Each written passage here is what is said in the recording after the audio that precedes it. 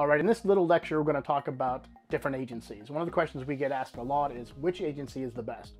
And quite frankly, it's a pretty simple answer. It just sort of depends on what you want to accomplish. So what's the objective of this? Well, the objective is very simple. We want to better understand your options as a diver and as a dive professional if that's what you want to become. The value is pretty simple too. Ultimately, it will help you make a more informed decision when you're trying to figure out what it is that you want to accomplish. And that's an important point that we're going to talk about in a second. You need to know what your goals are in order to truly answer this question properly.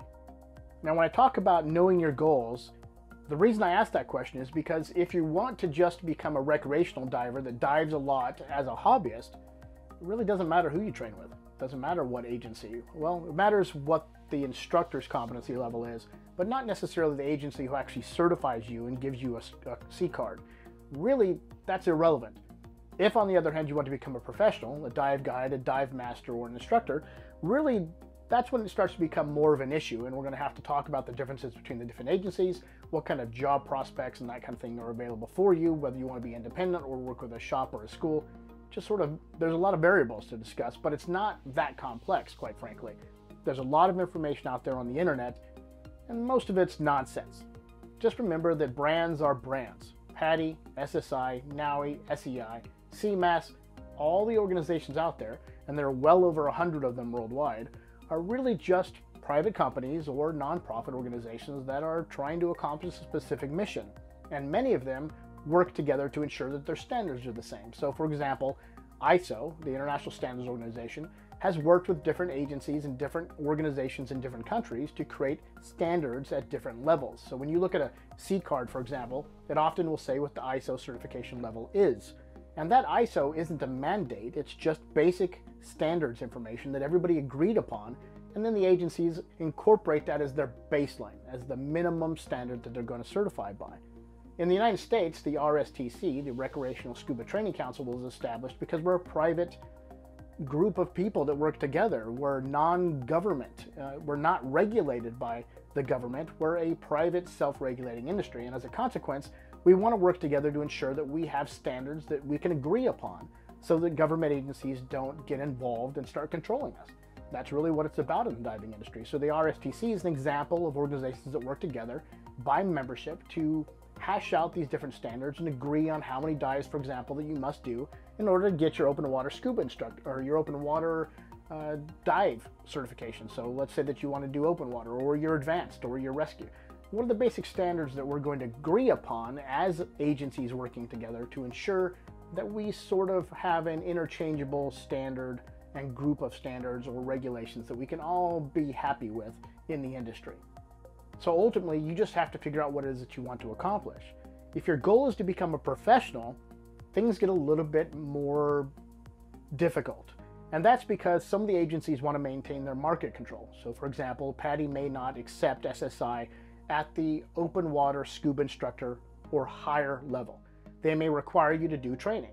Right now, for example, SSI is growing in leaps and bounds. They're a 50-year-old company, right? So they were acquired by HEAD, and they're growing tremendously in different markets, like for example, the Asian market. And as they grow, there's going to be more need for instructors.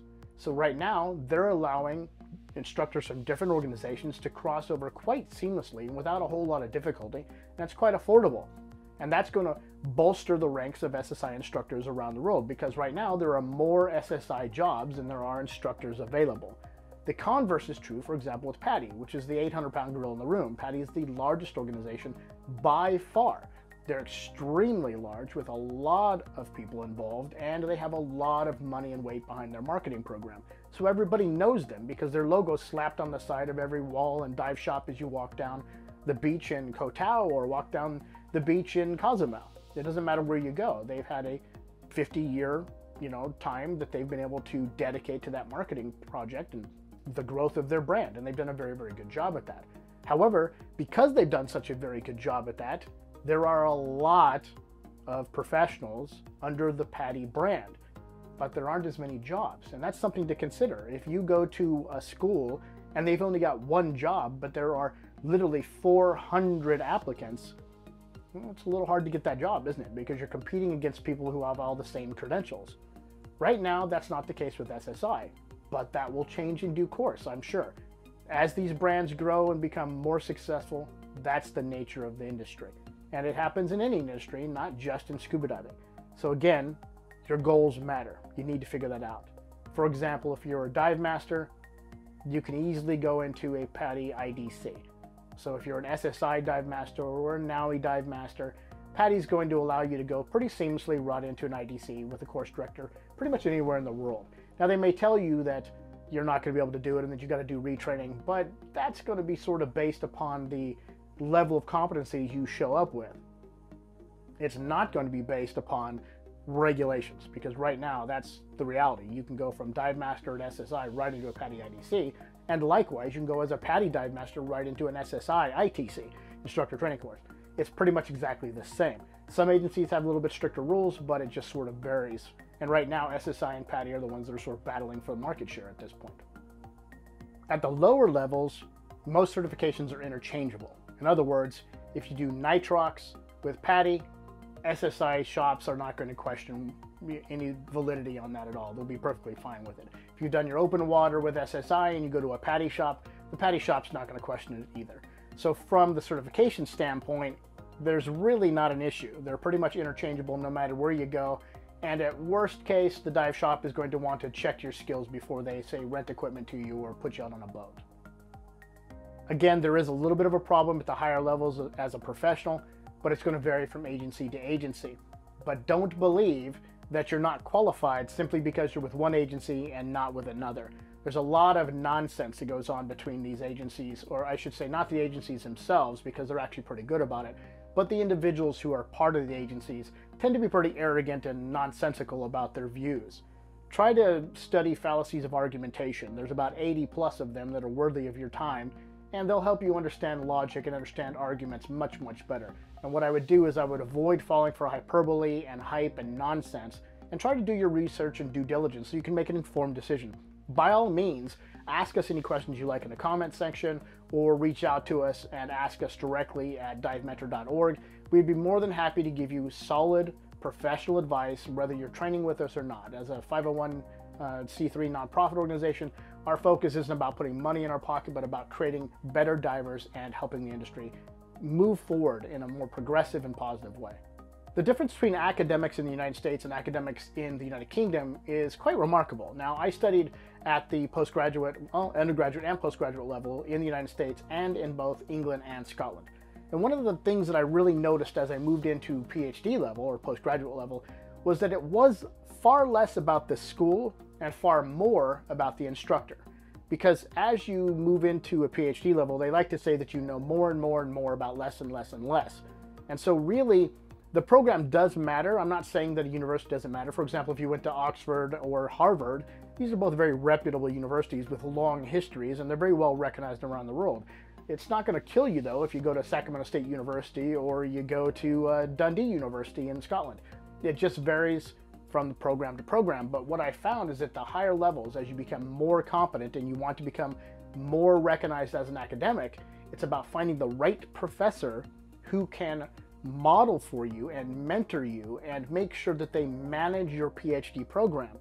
Now, that's very different than the way the United States approaches PhDs. In most cases, US PhDs are, a 5-6 year program, maybe a 4-year program, and it's about the university and then jumping through academic hoops. In other words, you take X amount of credits so that you can satisfy the requirements to earn your PhD.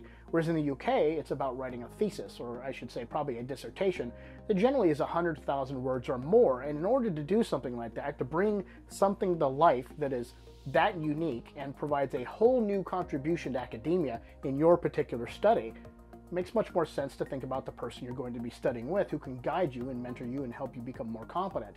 Well, I think that applies to diving in the professional level a lot too. At the lower levels, an open water scuba instructor can teach your open water course or your advanced course or do some of your specialties.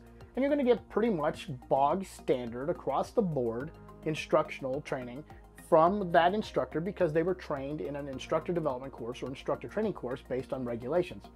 But as you move up the ladder, as you move more towards instructor courses, open water scuba instructor, or an MSDT with PADI, or you want to become an advanced open water scuba instructor with SSI, or an assistant instructor trainer or staff instructor. As you move up the ranks, the people you train under really do matter. The regulations are identical almost across the board. So then it becomes a matter of the competency of the instructor, trainer, or course director, who you're working with, and whether or not they're going to follow those standards or meet or exceed those standards. I believe in exceeding standards. I think it's critically important that we bring the level higher. So for example, my dive master candidates, before they go to an instructor training course, have to do an enormous amount of physics, an enormous amount of physiology. They have to take other courses that are not required in the average dive master internship. And the reason we do that is because we want them to be really competent. We don't want to put our names on their certificates unless we know that they can run circles around other dive masters. And I would happily put my dive masters against dive masters from anywhere in the world. That's not me saying that dive masters aren't competent in meeting standards. If they check the box, they've checked the box. But I believe in doing more than checking the box. I think it's incumbent upon us at the level I'm at, the instructor trainer level or the course director level, that we push things to progress, that we develop these students so that they become the best possible divers that they can possibly be, that they get the best return of investment on their investment so that they're not just spending money just to check a box, and that they learn why they do the things they do, not just know how to do them. And then when they learn how to do them, they do them at a standard that is higher than everybody else. I want my dive master candidates to go to instructor development course, whether it's with PADI, if they leave SSI and go over to another organization because maybe they need to for job prospects or because they're trying to get a specific job. I want them to go into that course and that course director or that instructor trainer to go, wow, you are really competent, and they're doing everything at the instructor level. And I think that's very, very important. And I do that with all of our dive master candidates, bar none. And you can contact any of them and ask them directly, and they'll tell you the same. And then we also do that with instructors, so that when instructors are becoming candidates and going through the process, we want them to go to the IE, the instructor evaluation, and absolutely destroy. We want them to get 3s across the board. And when I was teaching PADI IDCs, we wanted them to get 5s across the board, if at all humanly possible, the highest possible score. So the examiner goes, wow, these are really well-trained candidates. And there's no hesitation about giving them their certification so that they can go out and then teach divers at the open water, advanced, and so forth levels.